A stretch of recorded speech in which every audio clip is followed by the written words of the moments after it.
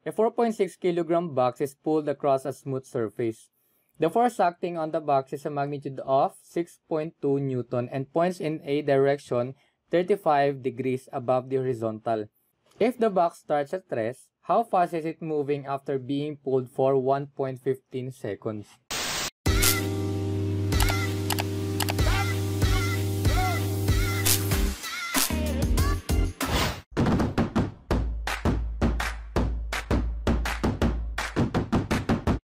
The easiest way to solve problems involving forces in two dimensions is to treat each other coordinate direction independently of the other. Just as we did many times when nagdi-discuss tayo ng two-dimensional kinematics. Thus, in solving forces in two dimensions, we first resolve each force into x and y components. Newton's laws can be applied to each coordinate direction independently of the others, and therefore, kapag nagdodraw tayo ng free body diagram, we just have to make sure to include a coordinate system. And once yung forces natin ay na-resolve na into their x and y components, the second law can be solved for each component separately. Working in a component-by-component solution is the systematic way of using Newton's laws of motion. Example number 1. Campers lift a food cooler with a weight of 192 Newton using two ropes hung over three branches. Rope 1 exerts a force with a magnitude of 166 Newton at an angle of 47 degrees above the horizontal, and rope 2 naman exerts a force at an angle of 36.1 degrees above the horizontal. Letter A. Find the magnitude of the force 2 that produces a net force on the cooler that is straight upward. Letter B. Determine the net force acting on the cooler. In forces in two dimensions, again, one of the best way to solve the problem is to use a free body diagram. So, alam na natin yung forces na nag-a-act dun sa object, which is yung cooler. For free body diagram, again, we will assume that yung object is we will convert the object into just a point here. And say, ito yung ating coordinate system, the x and the y. This is the F2. And we have 36 degrees here, 0.1 degrees. Ito naman yung ating F1. This is 47.4 degrees. And this is the weight of the object. This is now our free body diagram. And for letter A, to solve for the magnitude of the force 2, kailangan natin i-resolve each forces into their components. For the force 1, we have F1y, and this is equal to F1 sine the angle na 47.4 degrees. And for F1x naman, this is equal to F1 cosine 47.4 degrees. And we have to make sure about this sign.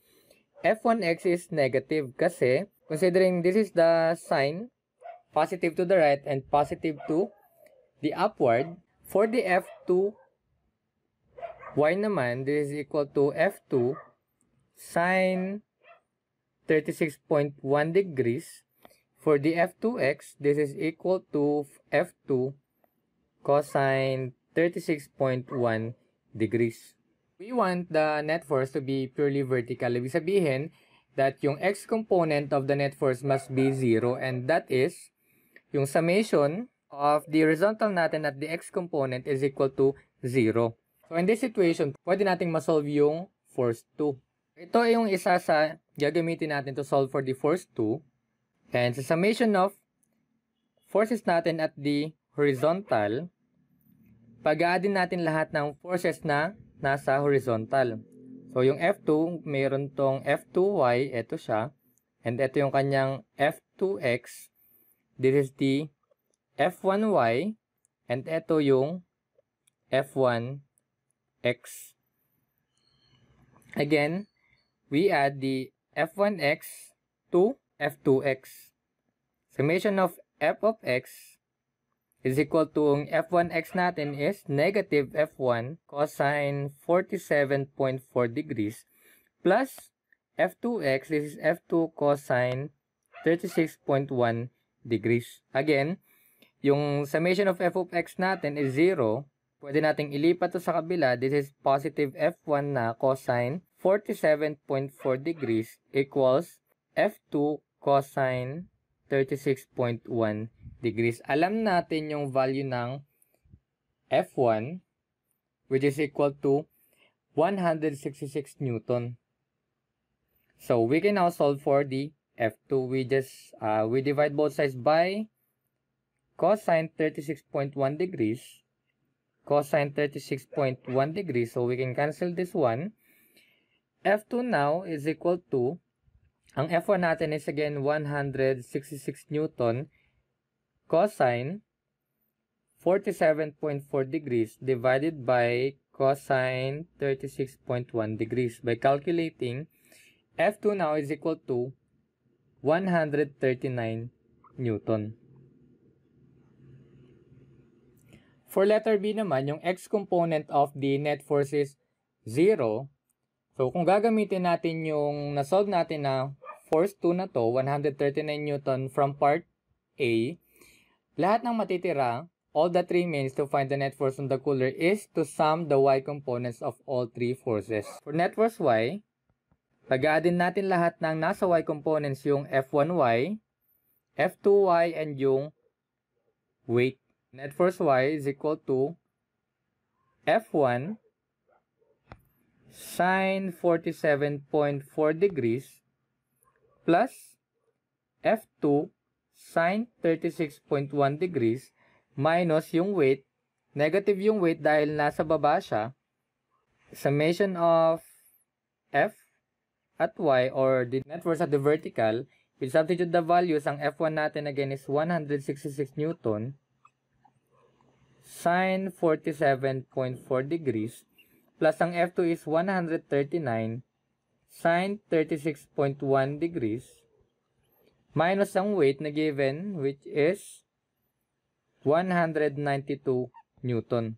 Ang net force natin at the vertical is equal to 11.9 Newton. The net force acting on the cooler is equal to positive 11.9 Newton in the positive y direction. So this is example number 1. Example number 2. A 4.6 kilogram box is pulled across a smooth surface. The force acting on the box is a magnitude of 6.2 Newton and points in a direction 35 degrees above the horizontal. If the box starts at rest, how fast is it moving after being pulled for 1.15 seconds?